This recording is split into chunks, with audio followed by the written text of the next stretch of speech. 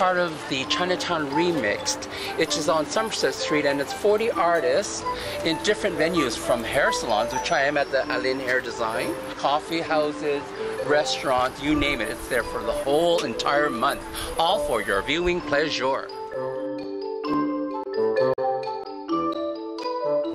We started it out in 2009. It was Grace, Zin, and I. We just met over tea and we were brainstorming all sorts of ideas to liven up the neighborhood. It's just kind of organically growing into one of Chinatown's annual art festivals, one of Ottawa's annual art festivals.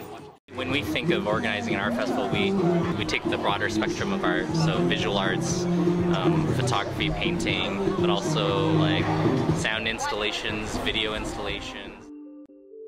My name is Grant Harding, and my installation is a 7-minute puppetry film called Face.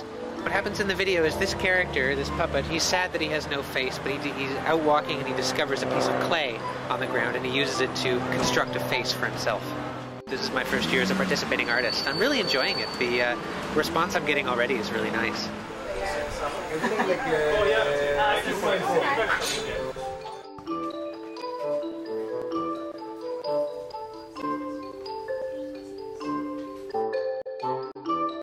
There's the remote control, and it's just like a remote control car.